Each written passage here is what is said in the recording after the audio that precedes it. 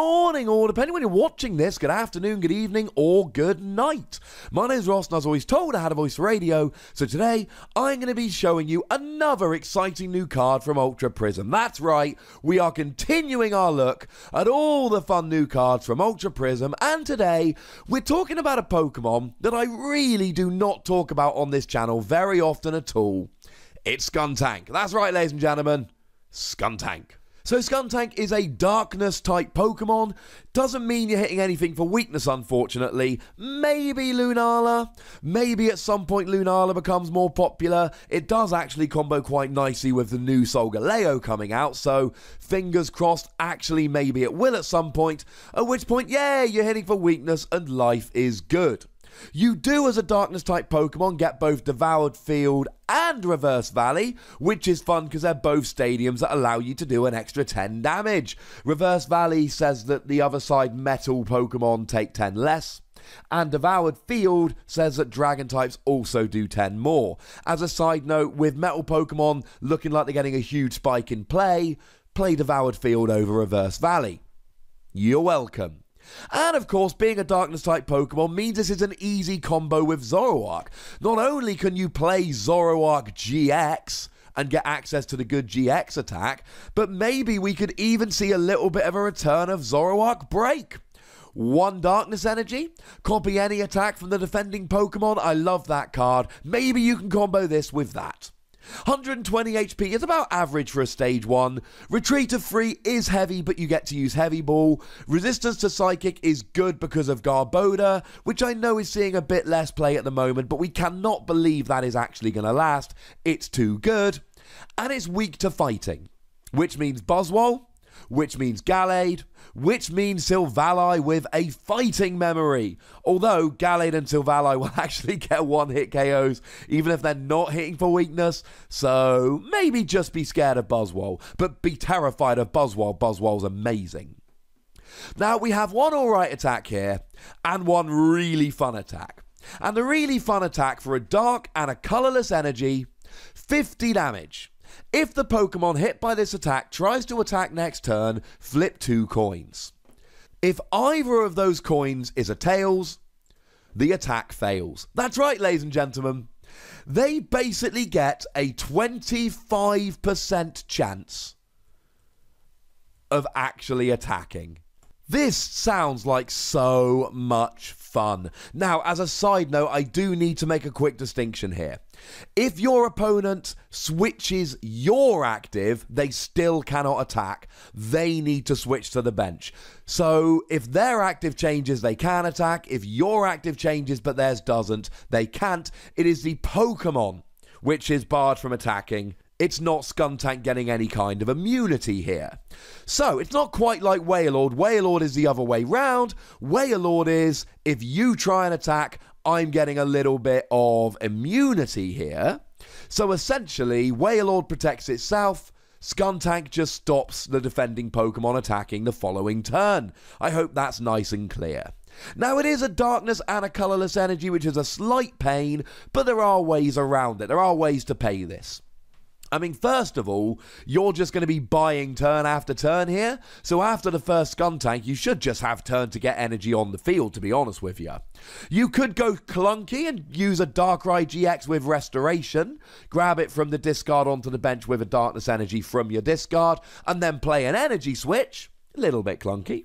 If you're in the expanded format, we've got Dark Patch, but then again, arguably in the expanded format, we've got better options, but we've also got Counter Energy. I don't always mention Counter Energy for my non-GX Pokemon in my more recent videos. I'm going to make sure I mention it more often because it is a viable thing. If you're behind on prizes, then this will just be 2 energy on a Skuntank. It can only be attached to a non-EX, non-GX with the effect. It can be attached to anything and it's just 1 colourless energy, but it only gets the cool effect when attached to a non-EX, non-GX. And you've got to be behind on prizes, but you know what? It could work. Not every game, not every turn, but it could work quite nicely. But just to be clear here, Your opponent has to flip 2 coins. If either a tails the attack fails, they've got a 25% chance of attacking and a 75% chance of it failing. That's awesome! Although, as a side note, if they switch to the bench and then come active, they are treated as a new Pokemon, so the Pokemon that was hit by the attack could attack as long as it went to the bench and came active. Now, there's plenty of things they can do here. They can just retreat.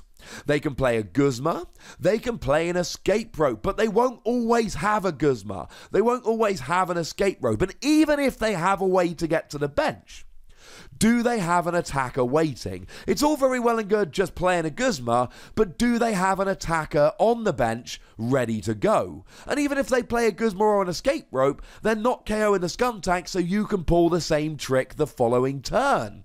If you come up against something like this, just cross your fingers that there's a Tapu Koko on your bench. That way you can switch to Tapu Koko and then just free retreat back to your original attacker.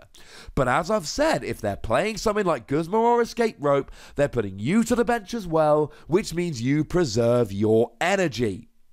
If this works, the only time your opponent gets to attack is when you get a KO. And ideally here, you're KOing a GX Pokemon for 2 prizes. Eventually you take a KO. The defending Pokemon then is KO'd. So your opponent gets free reign to take a single prize KO. This is a difference with Wailord as well. Wailord can make sure whatever Pokemon comes active also can't hurt it. Whereas as soon as Skuntank takes a KO, there's no Pokemon that's barred from hitting then. As a side note, Counter Catcher and Pokemon Catcher will not work here, because like I've said, that is your opponent switching your active. They have to switch their active in order to be able to attack. And this could really buy you time to set up. Maybe you don't play the whole game with Skuntank. Maybe you just take a turn or 2 with immunity, just stopping your opponent attacking, buying yourself some time. Maybe you get a Darkrai from Breakpoint out and a whole bunch of energy on the field to sweep, because that is a sweepy kind of Pokemon. If you're worried about fighting types, maybe you build up an Yveltal EX with a bunch of energy. Maybe you set up some Zoroark on your bench to come and clear up. Maybe you even go something a little bit more unusual. I don't know, maybe something like Hydreigon from Crimson Invasion. It could be kind of fun. It's got a nice little ability. I'm not saying you should go Hydreigon here. Just so we're clear, what I'm saying is that this can buy you time to set up whatever you want on the bench. And if you're playing Darkness-type Pokemon, it's not like we're short of good Darkness-type Pokemon. It could be fun. Your other option here is just go full Disruption.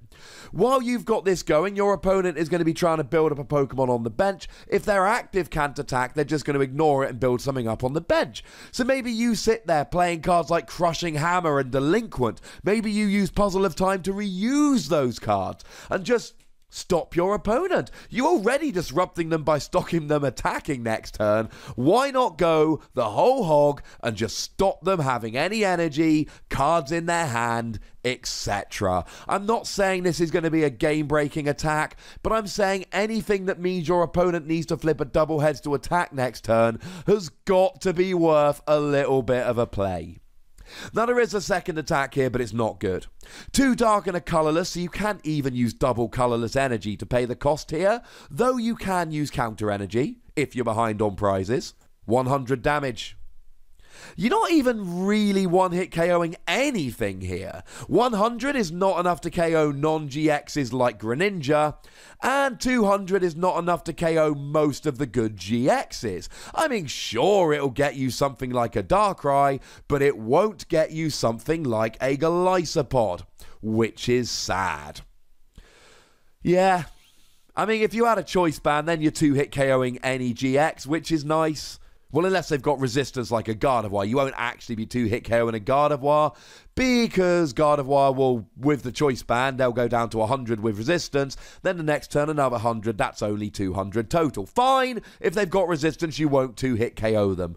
Other than that, you're basically 2-hit KOing any non-GX, and with a choice band, 2-hit KOing any GX, but for 3 separate energy attachments on 120 HP Pokemon, nah. Not buying it, ladies and gentlemen. The real selling point, the main attraction of this is this first attack, which is really fun and really interesting. Maybe they keep switching and you never get anything going. Fine, it could happen, but you know what? Maybe they won't. And then maybe you can sit there and have a little bit of fun. That alone, ladies and gentlemen, has got to be worth a play. I'm giving this free Wassies because I think it could be a good tech. I think you need a couple copies in your binder. And that, ladies and gentlemen, is what a free Wassie card is. But I need to hear from you guys in the comment section. Let me know what you think about this card. Do you think there's lots of potential? Do you think it's too gimmicky? Could it be a fun tech? Go nuts! Be nice. Make sure you like this video, subscribe to this channel, follow me on Twitter at The Wassie, and Twitch for some live action at twitch.tv/PTCGRadio. If you want to support the channel, get some bonus podcasts and so on, you can do so by going to patreon.com/PTCGRadio. But by far the most important thing, as always, is to look after yourselves until next time. Thank you very much for watching. My name's Ross, and you've been watching PTCG Radio.